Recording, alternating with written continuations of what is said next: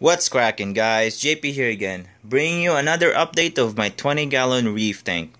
Now, ever since I cleaned out my Jebao PP4, my previous mode, which was W2 and max intensity, it was just too strong. My little coral frags, my torch frags, was just getting blown over.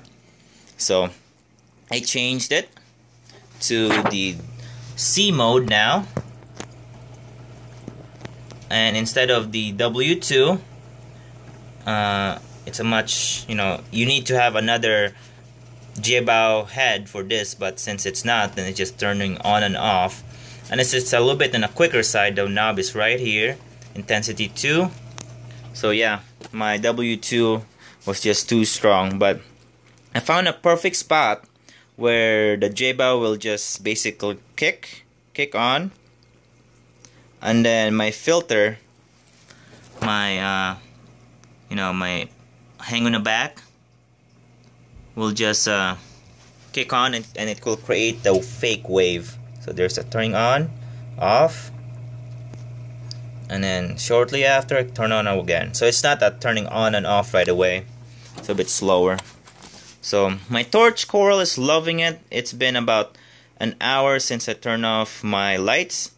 And you can kind of see there's a ruler right there underneath. That's the 12-inch ruler, and that torch is almost 8-inch in skeleton and about maybe 10-inch for a tentacles. And just swaying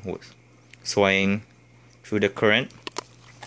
And if you go to the side, it's even bigger. It's actually very, very thick. Extra thick. But yeah, so far so good. My torch is loving the current. I'm not sure about my gold hammer. I just got home and this is what I found. I'm not sure if it's the lower flow or the change flow, but my green hammer seems to like it. It's definitely exploded in size because it was just getting blasted with flow earlier. So I don't think it's getting lesser flow. Maybe it is, but my red Monty cap seems doing okay. You can kind of see the growth rings on the sides there. There we go. It's a good sign. It's starting to encroach on the glass actually. Why I put this on the side, because before it was in the middle and I can't have any corals underneath. It was just getting shadowed. And then I still have a few, you can kind of see little Monty frags left behind.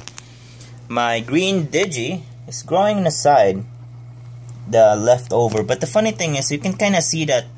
Can you see that orange spots? I think those are new polyps from the green Digi. But I don't know where he got the orange coloration. If it's just a pure green Digi, it's kind of very, very odd. It's not a mixture. The new polyps that's growing is just orange, I guess. So yeah. For the frog spawn, the bicolor frog spawn, I'm still kind of surprised that they're actually not killing each other. Before, my green torch right here and this frog spawn was basically touching, and they're not sending any sweeper tentacles, so pretty good so far. My GSP is basically encroached on that glass, starting to grow on. The same as here. See this? It's a little bit orangey. It's kind of hard, but that's the green Digi right there. It's on the floor or the ground, and it's kind of orange. But I don't know. Maybe it's not getting enough light. But probably the next video, I'll probably show you how much algae or macroalgae I will take out for this tank. And I hope you like this video, guys, or this quick update, and see you to the next video. Thanks for watching. Thanks for the likes, comments, and subscribers, and I hope you will have a wonderful time. So happy reef keeping. Adios.